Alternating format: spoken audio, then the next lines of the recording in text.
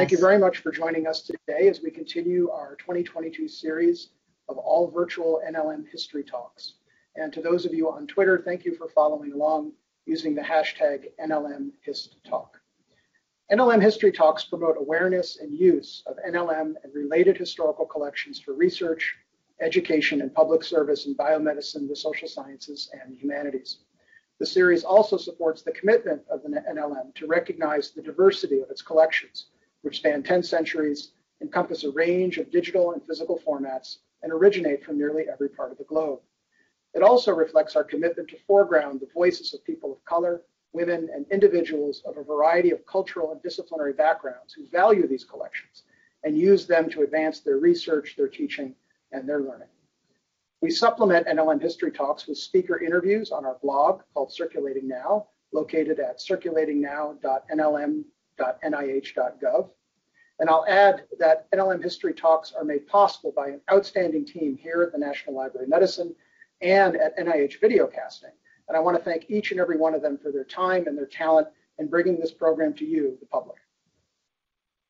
Before I introduce today's speaker, I'd like to call your attention to our next NLM history talk to be offered by Dr. Rana Hogarth, Associate Professor of History at the University of Illinois, Urbana-Champaign.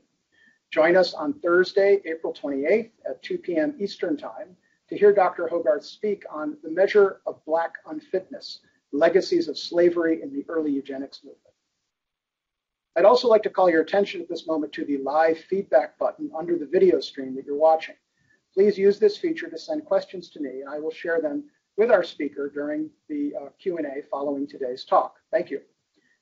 So now I have the great pleasure and privilege of introducing Dr. Patricia Palma, Assistant Professor in the Department of Historical and Geographic Sciences at the University of Tarapacá in Arica, Chile.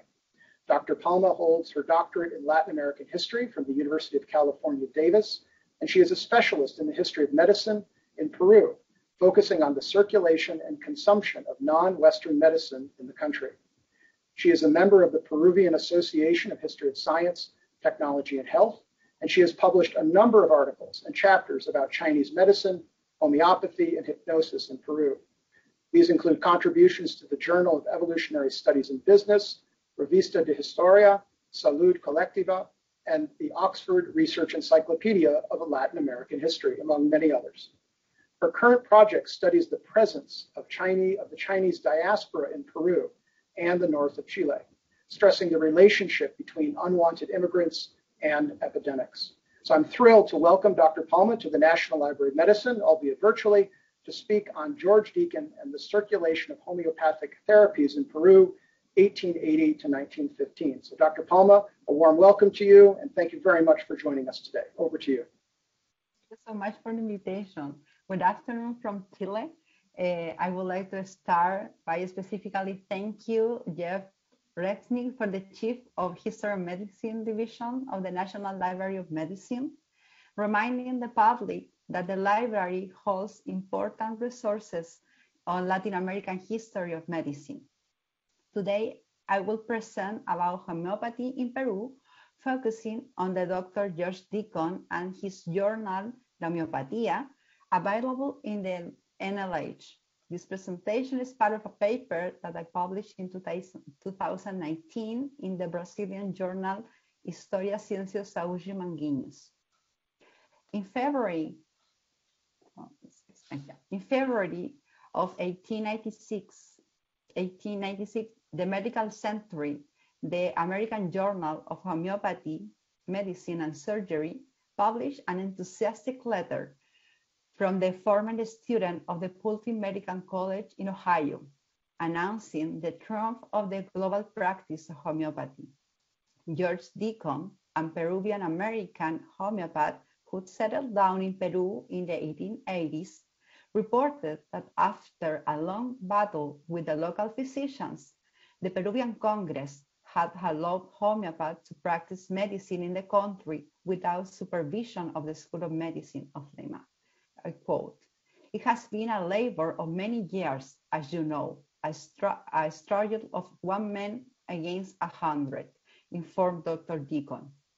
This triumph of an obscure deity against the Goliath was a result of the almost 10 years of legal battles between Deacon and doctor from the School of Medicine of Lima, during which professional doctors sought to discredit homeopathy and its practitioners.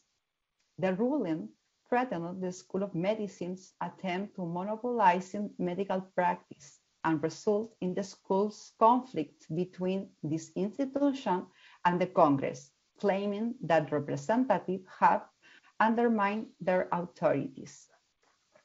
By the time readers learn about this strange victory in a distant country in South America, homeopathy was a medical knowledge among a vast repertoire of medical therapies, which comprise of emergent professional medicines, Chinese herbalists, and indigenous practitioners. While doctors from the School of Medicine rejected this methodology and remained hostile to homeopaths like Dr. Deacon, elites demand the therapy as a triumph of modernity and therefore began to use these medicinal products. Lima's educated and well-traveled elite knew that in civilized countries hosted many practitioners and even a school of homeopathic medicine, a hope that Peru would follow suit. For them, homeopaths were the symbol of the progress and modernization of Peru required. In this talk, I examine the circulation of the use of homeopathy medical therapies and medicine in Lima following the professional trajectory of George Deacon since its initial medical practice in the 1880s until his death in 1950. I state that despite the reduced number of homeopaths practicing in this country, this healing system occupied a central role in the medicinal marketplace, a consumer space where patients found a diversity of medical practitioners and products. Because of the intense trade between the United States and Peru, patients and practitioners could acquire, use, and recommend homeopathic treatments. In the public space, George Deacon undermined the position of the School of Medicine of Lima and professional medicine in the country. A decade of the debates about the status of homeopathy deepened on the conflicts between various members of the state who had conflicting perspectives of public health and the role of homeopathy should play there. This presentation will be divided in two parts. The part one analyzes the trajectory of George Deacon, the responsible of introducing the discussion of the right of homeopathic physician into the public sphere in Peru. Most importantly, he was the only alternative medical practitioner that placed the debate about the relevance of medical pluralism and the need to break the suffocating monopoly of the School of Medicine in the Peruvian Congress. I'll also take a look at the debates between the supporter and detractor of homeopathy in the Peruvian Congress during 1880s and 1990s. Finally, I explored the circulation of homeopathic kits and medicine in the late 19th century. Every year, hundreds of homeopathic kits and manuals were imported from the United States, enable people to treat family and community members in an informal practice following the guidelines of American homeopaths.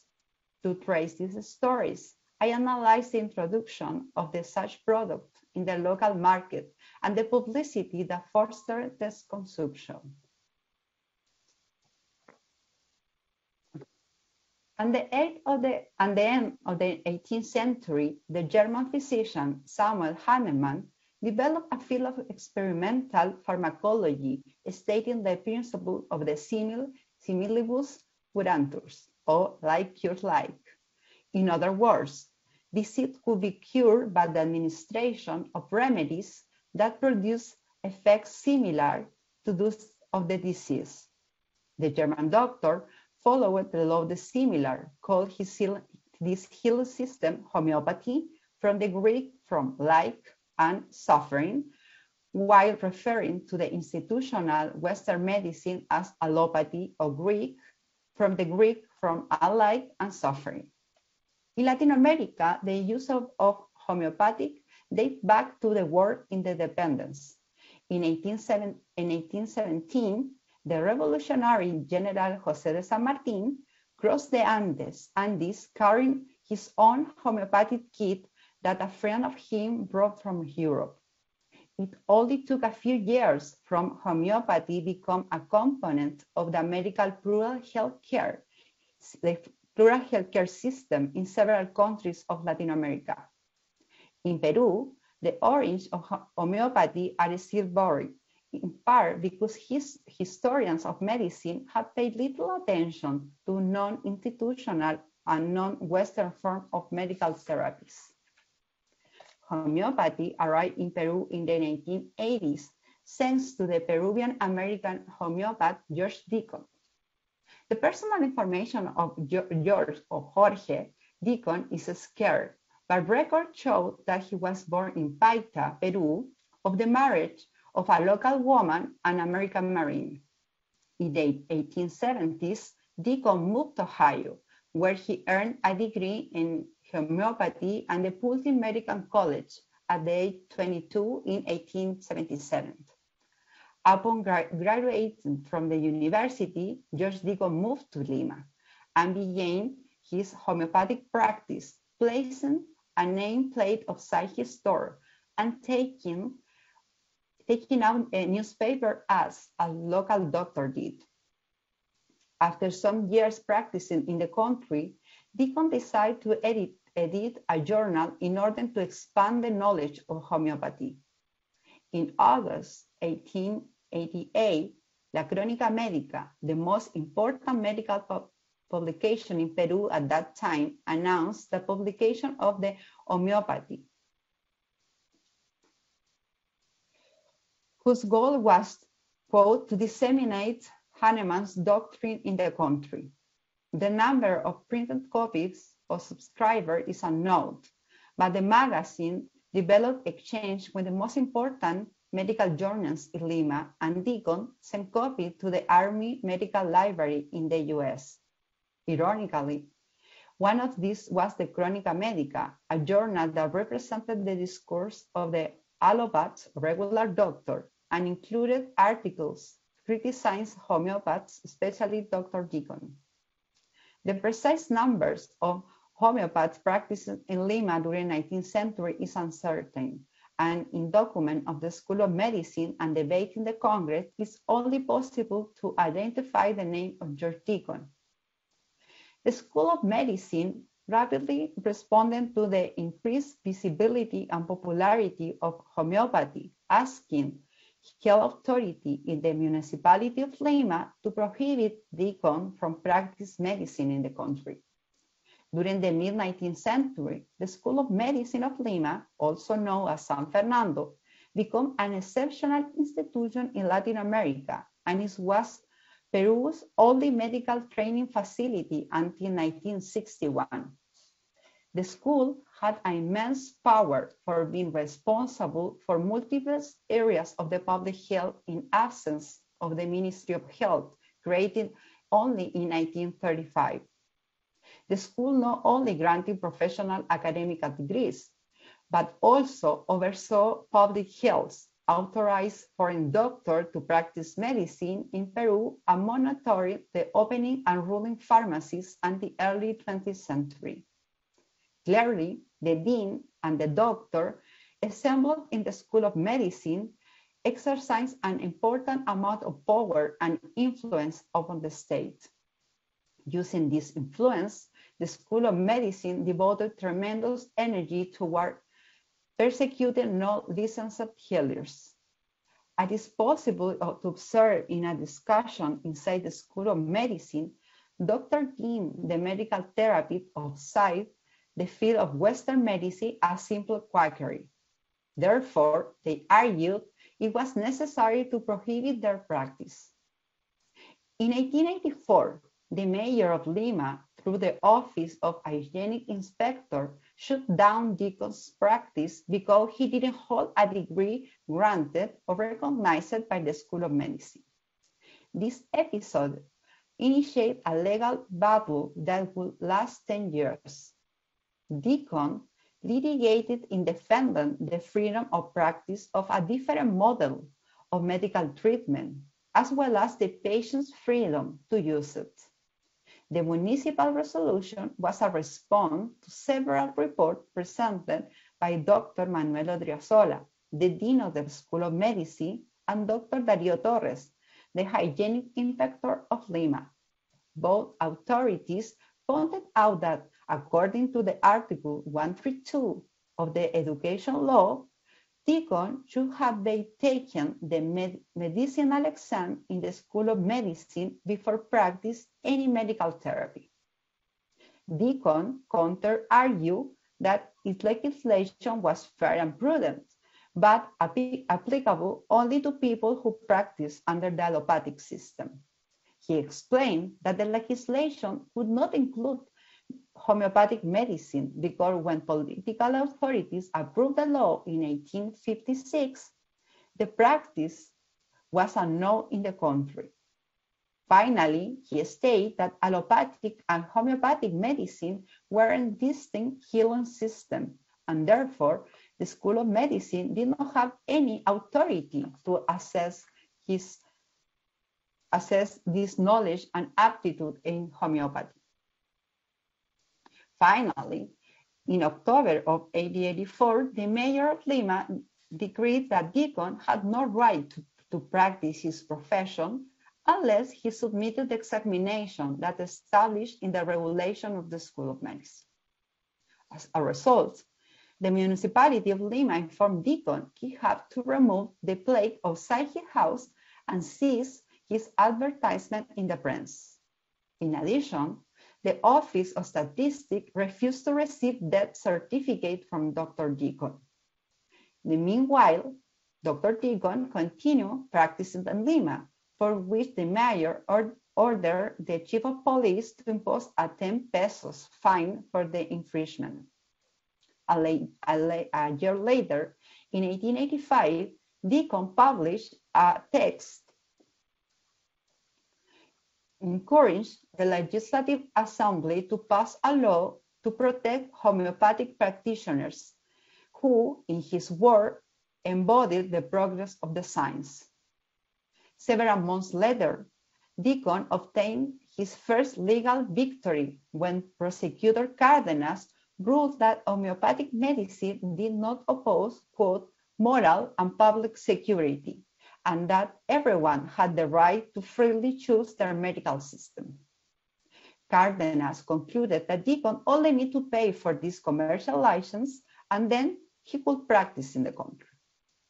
With this favorable legal opinion, Deacon once again filed a exception from the School of Medicine examination.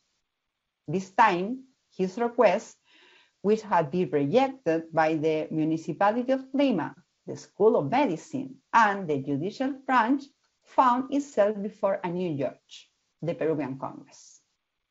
In 1886, the Commission of Instruction of the Ministry of Justice decided that the case was beyond their jurisdiction and asked Deacon to submit his request to the Congress, the only institution that could grant the exception. In 1887, Prosecutor Bueno issued a new decision. There was no reason to make exception for Deacon, but he has the right to bring the discussion to the legislative power, which moved the discussion to another area to rule. In the meantime, Congress defined the legal status of homeopathy in the country, and Deacon employed two strategies to overcome the obstacles imposed by the San Fernando against the practice and the publicity of his work. The diffusion of the homeopathy ideas in a space not controlled or influenced by the School of Medicine through the publication of the newspaper La Homeopatía, and the support of important members of the Congress and the judicial system. Homeopaths around the world sought legal recognition of their teaching and practices independently from allopathic medicines. To do this, they used diverse strategies to legitimize and institutionalize this medical therapy. The most important by the creation of associations and publication of specialized journals. During the second half of the 19th century in Latin America, various associations emerged in Argentina, Mexico, and Brazil. While Peru lacked an association, the newspaper La Homeopatía allowed Deacon to promote the circulation of homeopathic ideas in the country. Deacon relied especially on this newspaper to defend homeopathy and to share information about its practice worldwide. In an editorial of September 1887, Deacon stated that because allopathic doctors could not stop the conversions of physicians to homeopathy, these enemies decided to spread false claims about this therapy. According to Deacon, local physicians deceived and scared patients by saying that the homeopathy medical products, small spherical pills of compressed sugar called globules, were poisonous. Paradoxically, the same doctor mocked these products, suggesting they were nothing but placebos. Deacon claimed that his reckless allopathic treatment were the real threat to the health of patients. Like many other disciples of Hahnemann, George Deacon lashed out against physicians for their remedies and treatments. He argued that medicinal instruments were a form of, quote, modern medical vampires that will horrify our descendants, referring to the massive use of allopathic doctors in this time of needles, vesicants, and leeches. He also pointed out that allopathic treatment had higher mortality rate than homeopathy. Deacon used cholera, a disease common in Chile and Peru, to exemplify that, quote, the mortality rate of those treated allopathically was 50%, while those treated homeopathically was only 9%. While this number may be exaggerated, the idea that allopathic treatment had higher rates of mortality coincides with information of the American homeopath and the United States Life Insurance Company. For instance, in 1870, the Albany Life Insurance Company of New York gave a 10% discount to those members who use homeopathy. According to its own statistic, 4.17 persons of every 100 died after receiving homeopathic treatment. Instead, 13.53 died under allopathic method. For obvious reason, regular medical doctors ignorate this statistic. To bolster the reputation of homeopathy, Deacon emphasized news and its use and practice in civilized countries from Europe and North America. He even discussed homeopathy in Chile, the country that defeated Peru in a recent war. Perhaps Deacon used this to encourage local readers to spread homeopathy by acknowledging that the rival nation have already embraced it.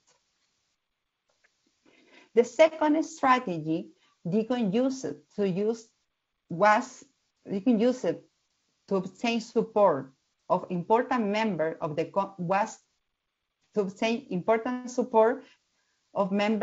Congress and the judicial system.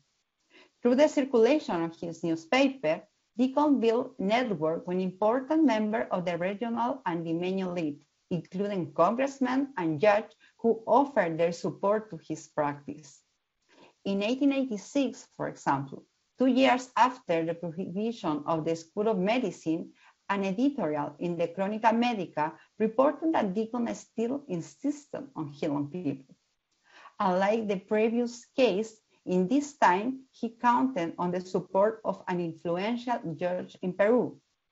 the Jewish cardinal wrote a report defending Deacon's right to practice, basing his defense on the freedom of the industry and the freedom of the patient to seek healing from whatever they wish, stating a very liberal discourse of this time.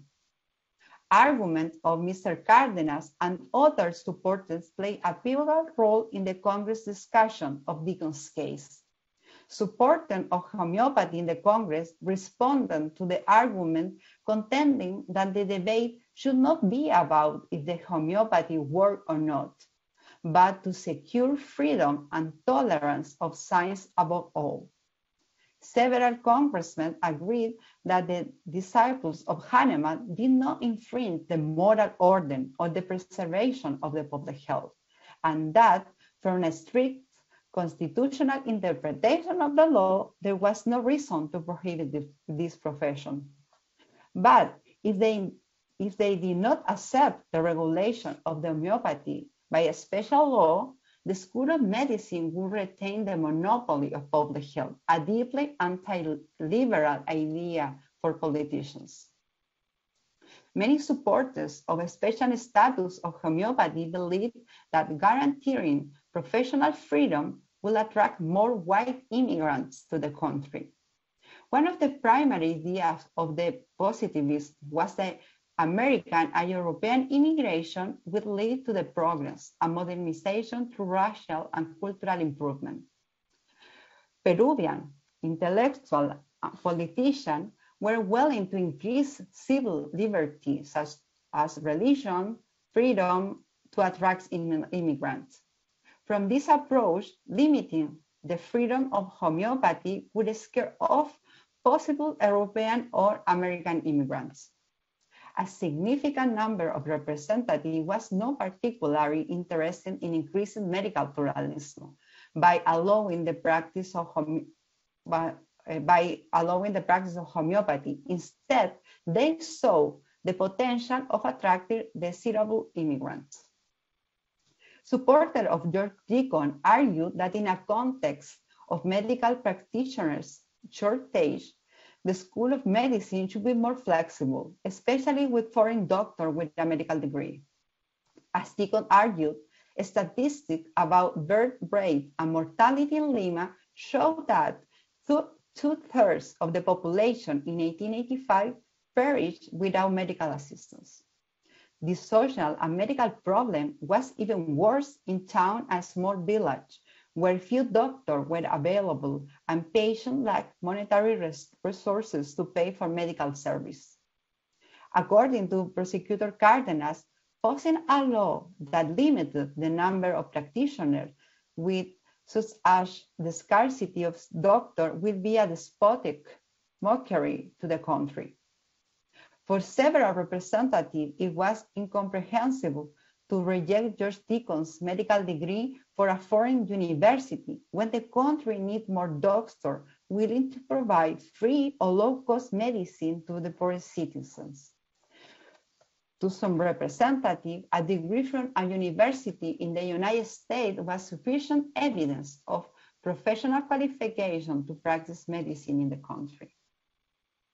Professional doctors mainly criticized both the Congress and the government for getting involved in issues that they consider to be out of their jurisdiction. Doctors who train in the School of Medicine defended their monopoly of medical knowledge, considering that only this group have the capacity to deliberate topics regarding to any medical issues. In the Senate debate in 1892, Dr. Van Baren argued that Deacon's request was a scientific issue, and because neither the Commission of Instruction nor the Congress was a scientific body, they could not resolve the case. Despite of these efforts, finally, in 1895, Pope Chambers ruled to allow Deacon to practice in the country via a legal resolution issued in October 1897. Deacon came to be a symbol of the modernization that the country needed. Archival records suggest that Deacon practiced medicine in Peru at least until 1912, the last year when his name appeared published in the business directory of the Almanaque del Comercio. He died in 1915 in Lima as a result of the heart attack. While Deacon was the most prominent practitioner of homeopathy in Peru, his death did not indicate the disappearance of the practice. Doctor in the Family, Homeopathic Kit and Domestic Medicine. In 1888, congressional debate regarding the proposal for regulating homeopathy by special law, the representative, Mr. Chavez, argued it was absurd to talk about two different schools of medicine in Peru. In his mind, there were not a sufficient number of homeopaths. Quote, there is only one, and therefore, will we legislate on one inhabitant in Peru? Other congressmen followed the logic of Doctors' School of Medicine, arguing that the medical knowledge could only be administered in the traditional doctor-to-patient relationship. They believe that without Deacon practice, the days of homeopathy will be numbered. However, they underestimate homeopathic medicine's emphasis on self-treatment. While the School of Medicine embarked on a project to outlaw the practice of homeopathy, by the late 1880s, dozens of homeopathic products, mostly kits and books, have entered in Lima competitive medicinal marketplace. Thus, it's impossible to understand the relevance of homeopathy in Peru and other parts of the Americas if we do not consider the importance of sale and circulation of homeopathic products in the Peruvian and Limeño market. Homeopathy was a revolutionary therapy system that broke the traditional patient-doctor relationship.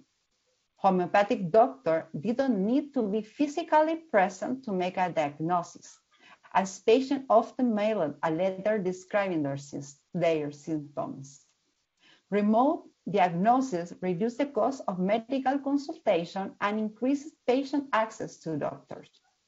This model also allowed the therapy to expand beyond urban centers to rural areas where people had less access to physicians but more access to mail. Furthermore, in a large number of cases, the presence of a physician was completely unnecessary in the process of healing. We don't know if the circulation and free sale of homeopathic remedies attend against the practice of homeopathy in Lima, but in the few writings recovered from George Deacon, there is no mention of criticism of the free sale of homeopathic remedies in the country. Considering his opinion on the importance of expanding homeopathy in the world, we will believe that Deacon will come to the expansion of the homeopathic market. Books on domestic medicine employ simple language and provide instruction for preparing and consuming medicines. While during the first decade of the 19th century, homeopathy targets the middle and upper classes family who could access to English, German, or French homeopathic literature, the eventual translation of classic works to Spanish opened up access to the monolingual public. Peru had a long tradition on books on domestic medicine. As historian Adam Warren has analyzed in colonial Peru, medical texts known as recetarios circulated between population with detailed instructions from homemade medical treatment and designed to be accessible to those lacking formal knowledge of medicine. Thus, homeopathic books were inserted in an existent niche. Homeopathic kits included bottles to ready-to-use remedy for a specific ailment and the accompanying manual providing step-by-step direction. In Peru, In Peru, the products of Humphrey Homeopathic Medicine Company received favor from the large public. Dr. Frederick Humphrey, the founder of the company, was born in New York in 1816 and graduated with a degree in Western medicine.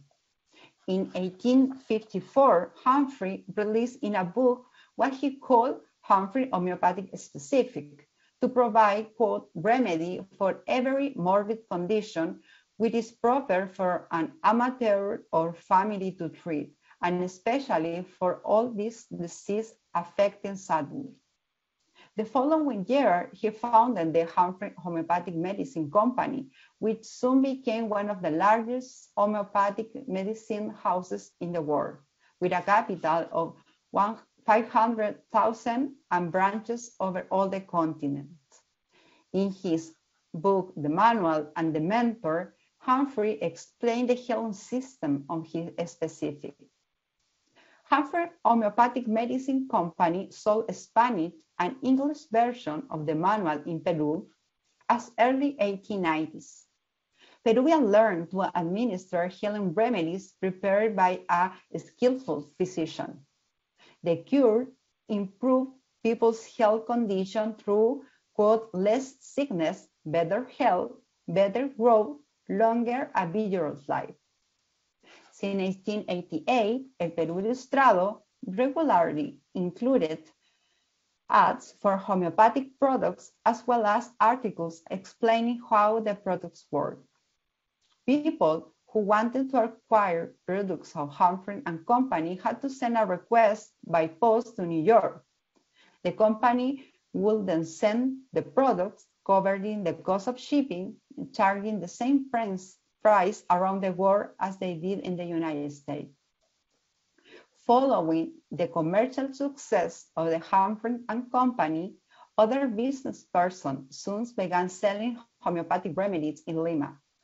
In 1902, Botica Inglesa, the oldest pharmacy in Lima and supplier of many pharmacies and drugstores in the country, announced in El Almanaque del Comercio the sale of, quote, a great variety of homeopathic remedies.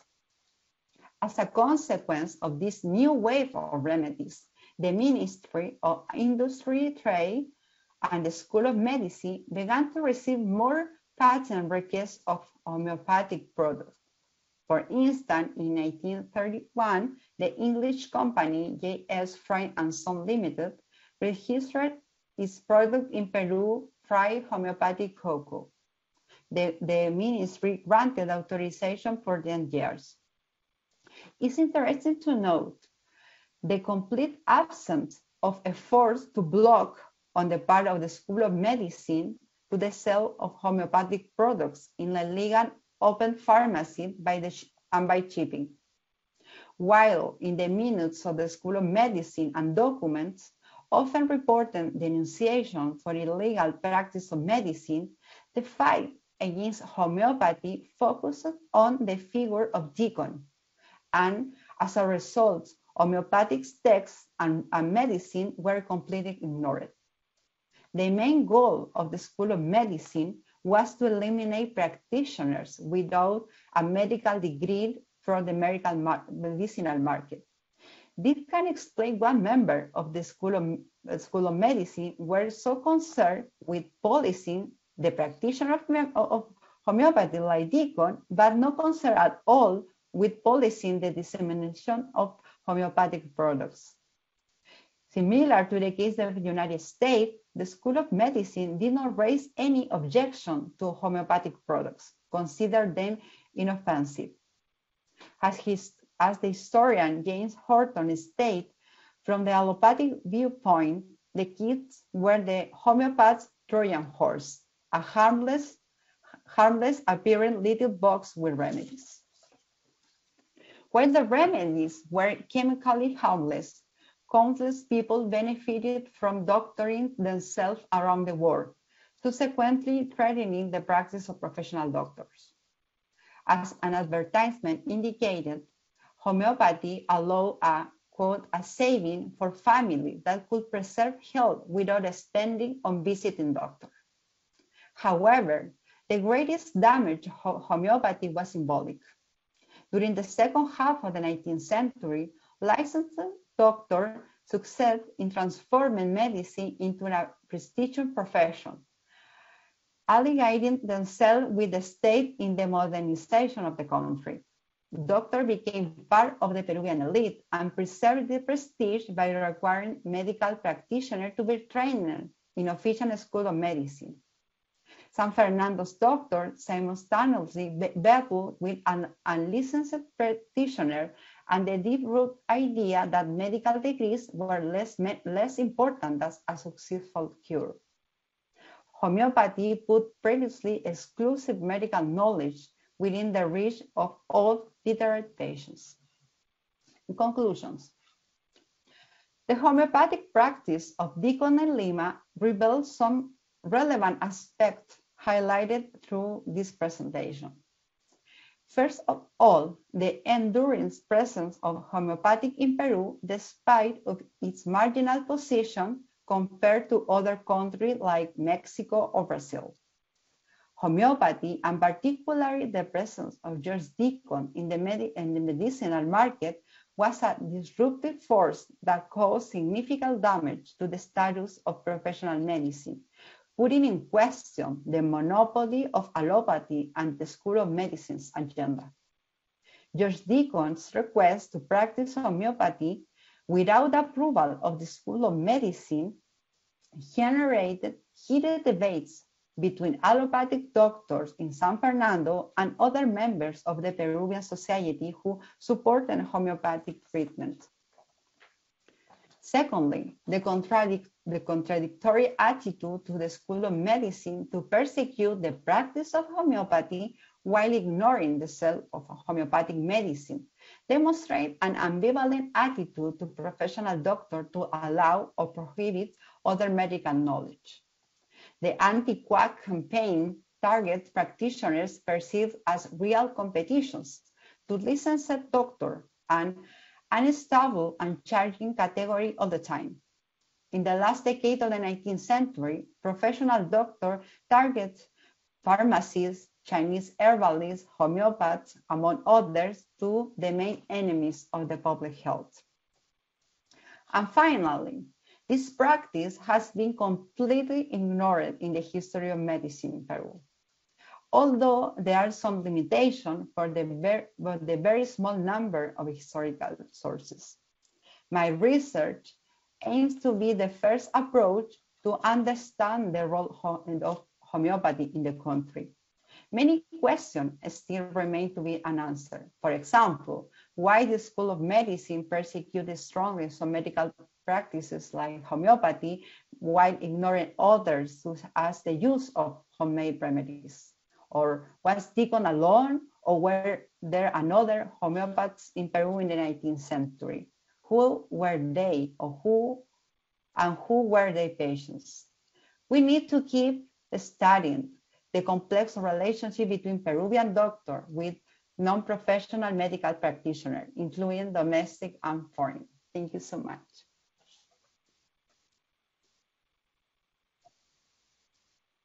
Dr. Palma, thank you very much. What a wonderful talk. Thank you. Thank you.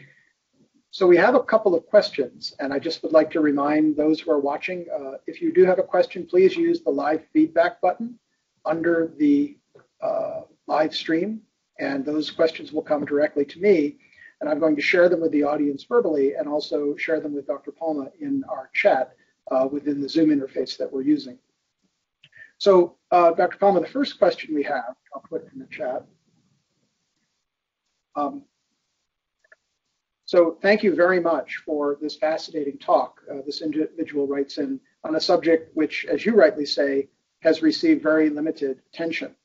You noted that public opinion was part of the debate between Deacon and the homeopaths, and that many people preferred alternative medicines, homeopathic or otherwise, over 19th century Western allopathic medicine.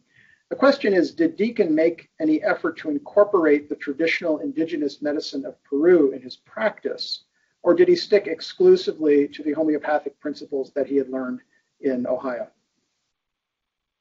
Thank you so much for the question. as I mentioned in the beginning, and then, sorry, we have very few sources, historical sources to know more about homeopathy and George Deacon. In the National Library of Medicine, you have the only three numbers available of the Journal of Homeopathy. And in the journal and in the other document that I present, I want to show you.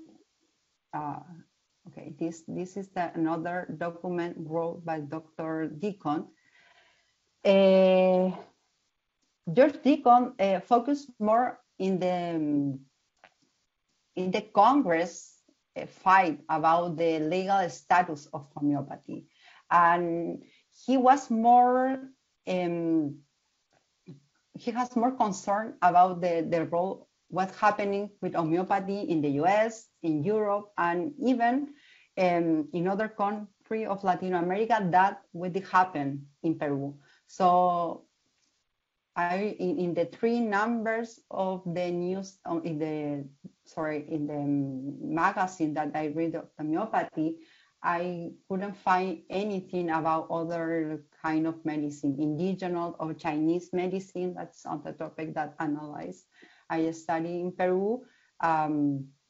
So sorry, but I think didn't have any effort to incorporate other kind of non-Western medicine to his practice. Thank you. So another question we have is about the rarity, or perhaps even the uniqueness of this magazine. Could you speak to why the copies at the National Library of Medicine are likely the only copies, as you've mentioned? Yeah. When I was doing my research in Peru for my dissertation, I read in the Crónica Médica, this allopathic journal of the School of Medicine, that Dr. Deacon published a new journal called the Homeopathy. I tried for months, maybe years, trying to find some copies in Peruvian libraries. It was impossible in the National Library of Peru. And then I found in the National Library of Medicine in the United States, you have three numbers of this journal. I have the copies, you have the copies. If you want to share with the public, if someone wants the PDF, I can share, of course, this important source. As I mentioned before, the most part of the journal was devoted to explain the homeopathy, explain the work of Hahnemann, and then the discussion with the Congress. He reproduced all the discussion of between 1880s until 1890s. So it's a fantastic source but it's more related to the administrative status of homeopathy than to the other local problems about public health. But you have my email. I can share my email. If someone wants to the PDF, I can send them. If you would like to share your email, you're welcome to do that. You can pop it up on the slide and for people to be in touch with you. Maybe I will is Palma.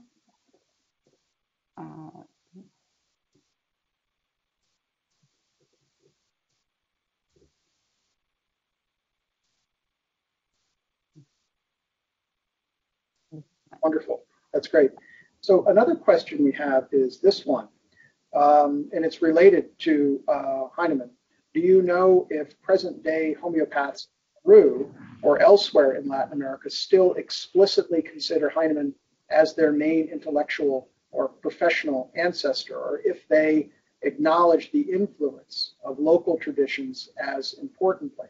And a related question is, does homeopathic practice or herbal remedy have a standing in Peru today? And thanks to those who sent in these questions. I I know the case of Chile and Peru mostly, with journals and discussion in 19th and 20th century about homeopathy in these both countries. In general, the publication focused on the Hahnemann, not the local influence of other traditions. In one Chilean homeopathic journal, for instance, they reproduce part of this book. The most important, the book, I don't remember the name is, The Organ of Medicine. That is the most important book for homeopaths. And the local journal magazine reproduces different part of this book and translate to the Spanish. Sadly, the local homeopaths are more interested on the figure of Hahnemann than the local or the other Latin American homeopaths. And about the present, I think in 1990s, I don't know, 3 or 4 decades ago, the Peruvian Ministry of Health allowed legally the practice of homeopathy and control who can practice this medical knowledge. So it's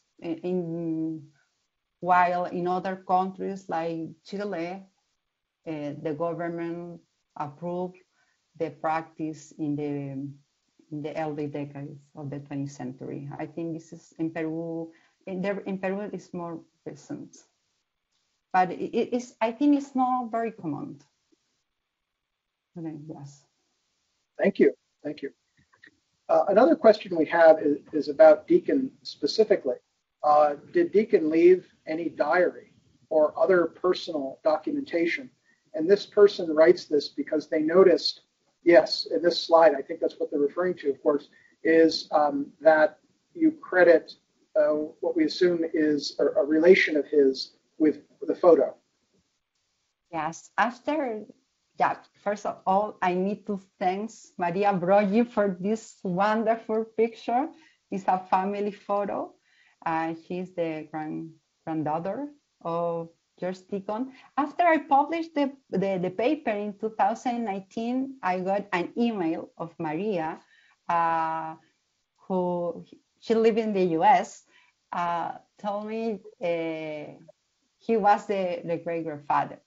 And she explained me about some personal details of his life. For example, he was the son of American Marine, and about his mother, but the family don't have any other kind of document.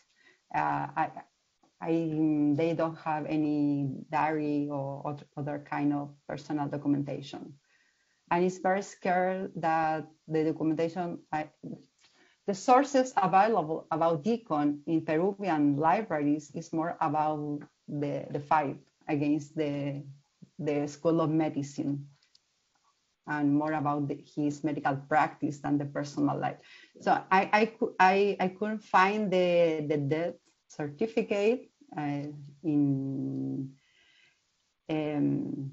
family search, so I couldn't know about when he died and the reason. And I have for instance, have a confusion about the name of his parents, because Maria told me the name of the mother was Cecilia Mojica, but in the certificate said the name of the parents was Doña Flora Taboada. Yeah, this is so sadly we don't have more documentation about Deacon, and I really appreciate the family of him to share this photo. it's wonderful, isn't it, when someone reads your work and it's not, when someone reads your work, period, outside academia, yes, writes to you and expresses such engagement. It's a and very because I did a lot of work and research about Deacon for, I don't know, 1-2 years. I think very close to him. When I couldn't see the family photos, say, wow, this person have a face, it existed, was part of an important part of my academic life during 2 years. So I was very, very happy to get access to this kind of more personal sources of, for example, this one. We have the signature when he sent a copy of his book to the Marine Library in the United States. So for me, a historian, this kind of documents are precious. I can put a face of my sources. Yeah. Understood completely. Yeah. So you mentioned your academic life. We have a final question. We have many questions that have come in. Thanking you for wonderful. Thank you so much for your interest. You're welcome. Yes, to everyone. Thank you. Of course. We do have a final question. What's next for you in your research on this fascinating subject? Several people have written in to ask. This was part of my dissertation that I finished in 2017. I'm working on my book, but I'm translated my dissertation to English to Spanish. So it's taking a little bit more time than I saw in the beginning. This was one of my case study about the medical pluralism in Peru. Other part of my research are focused on Chinese medicine. Another is amazing, the story of Chinese medicine in this Indian country. Because it was very similar. It's like how the School of Medicine in the end of the 19th century in Peru tried to eradicate any competitions. It's not only Peru, it was part of a process of modernization of the medicine in Latin American countries in 19th century and 20th century.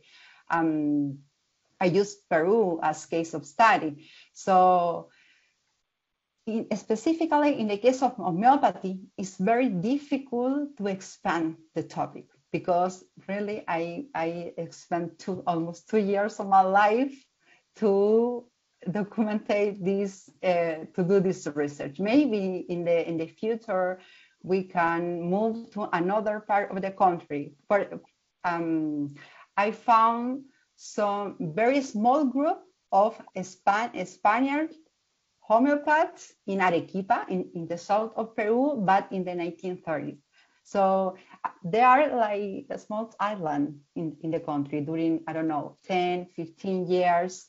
But yeah, if some young historian, Peruvian historian, are interested in this topic, please, I can help them and give some sources I have in order to expand this amazing topic.